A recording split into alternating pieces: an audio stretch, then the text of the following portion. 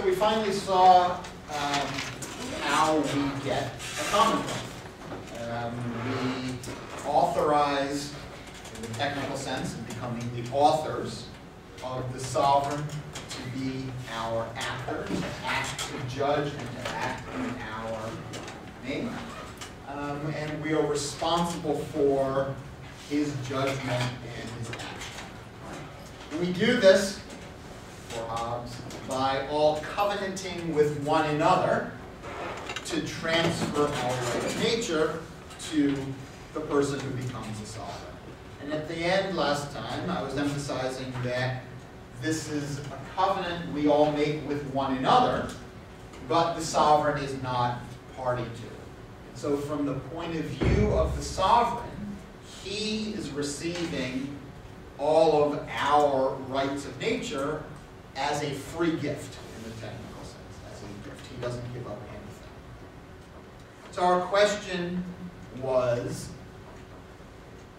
our questions were, first of all, why it's impossible for Hobbes, it's impossible for us to all change our minds, take back our right of nature, maybe transfer it to someone else if we don't like the job that the sovereign is doing, first. And second, couldn't we transfer our right of nature to the sovereign initially, conditionally, and make sure that, conditionally, that is, make the sovereign promise to do something in exchange for receiving our right of nature, to make the sovereign party to the covenant also. And that would be a way of being able to reclaim our right of nature if the sovereign doesn't do what he covenanted to do.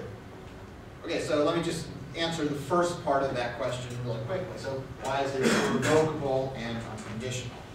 And the answer to the first question is easy. If we're already bound to a sovereign, then we have no right to transfer our right of nature to somebody else because it's not ours anymore. If there is a sovereign, that means we have all transferred our right of nature to him, and agreeing to follow someone else's judgment and action, to authorize someone else, is not something that we have a right to anymore. We've already transferred it to somebody else. So if you and I make a contract for me to sell you my bicycle, and I give you my bicycle and you give me the $100 that we agreed to, we've transferred our rights. I no longer have a right to the bicycle, you no longer have a right to $100. And if next week you regret that because somebody else has would have had a better deal to offer you, you can't say, I'm going to take back the bicycle and give it to somebody else for $120. It's not yours anymore. Similarly, once we've set up a sovereign, if we have a sovereign, we've transferred our right of nature to him, and we can't transfer it to somebody else. It's not ours. Okay, so I'll say one more word about that. Notice the conditional. If we already have a sovereign, then we've transferred our right of nature to him. It's no longer ours to give to somebody else. Notice, if we have a sovereign, we've transferred our right of nature to him. We've transferred our right to judge for ourselves and act on the basis of that judgment about what's best to that individual. So our judgment, our own judgment, that maybe we like that other would-be sovereign better, it's not our judgment to make. We've transferred that. If we actually have a sovereign. Okay, so that was the easy part. Yeah. Just a general question. Let's say, well, in the state of nature, everybody's equal, right? It's natural equality. Yes, more or less, right. Right, but when the sovereign comes in, when there is Commonwealth, yes. Is there still equality, or due to a sovereign who is, he's Great. better than the others. Great. So therefore there's no equality. Great question. So what do you think? So in the state of nature, we're all roughly equal to one another. Once we've made a commonwealth, once we've transferred our right of nature to, let's say the sovereign is a natural person, an individual human being who becomes sovereign. We may have other variations on that we'll talk about later, but imagine it's just a monarch, like one person. So is that person more powerful than the rest of us? Yeah. Why? Then what would be bound by laws that he has bound by himself? Okay, so he's for sure not bound, but back in the state of nature, we weren't bound either. So, Once we return to covenant, we are bound. Isn't that the whole point? right, so we've entered into a commonwealth, now we are bound, and we're bound by what specifically? The covenant binds us in what way? To what? Yes. To him, exactly. So you might say, well, look, that sovereign, you might say, is just the same old dude who was running around in the state of nature, no more physically powerful than anybody else. So in a certain sense, still physically maybe equal roughly to all of us.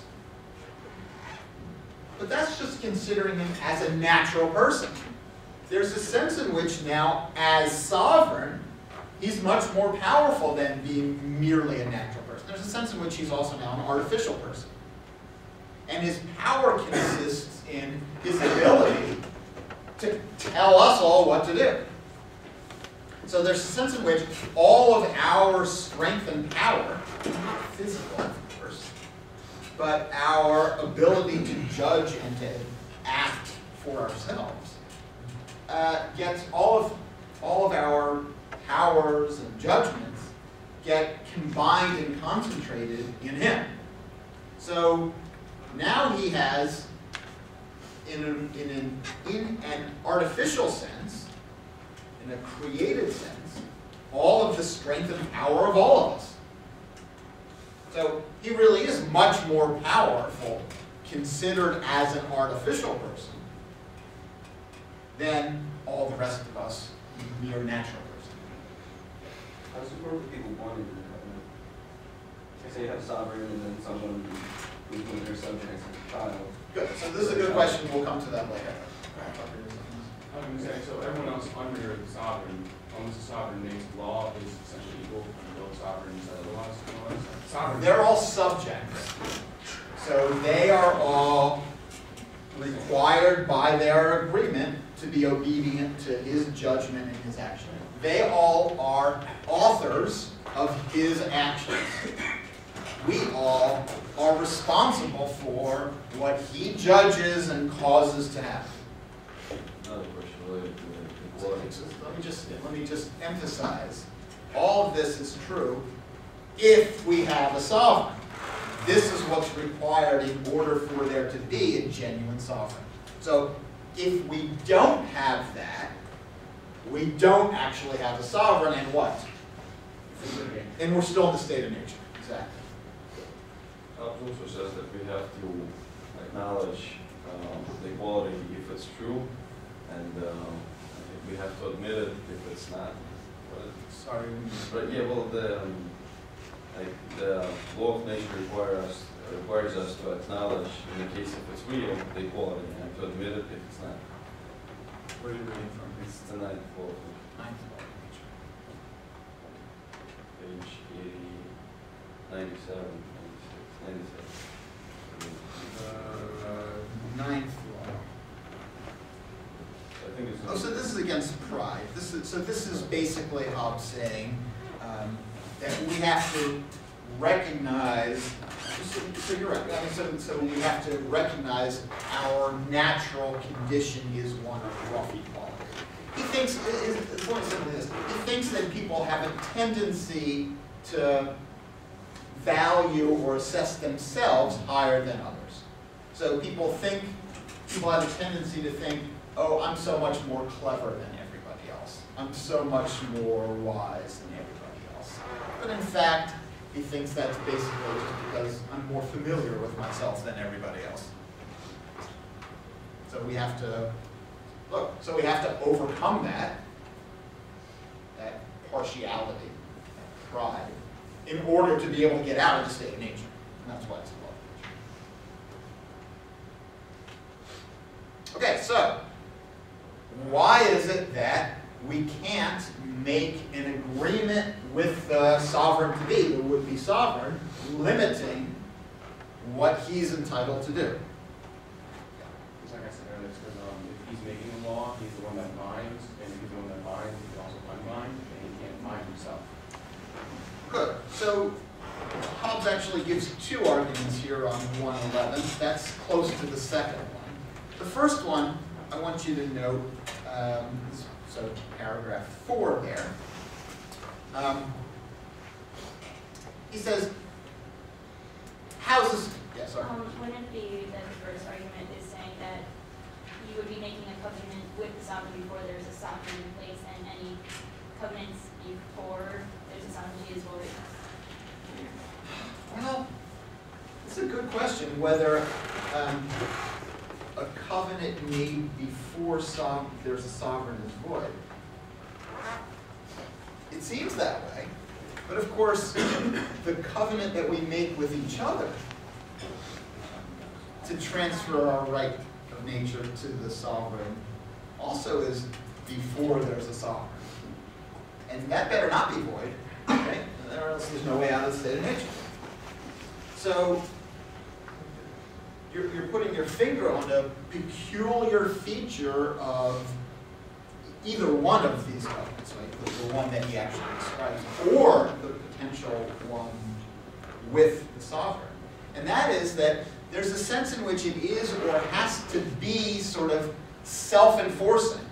It has to be the kind of agreement that, once it's made, removes reasonable doubt about whether there's going to be compliance or not. So maybe there is a problem with the one with the would-be sovereign.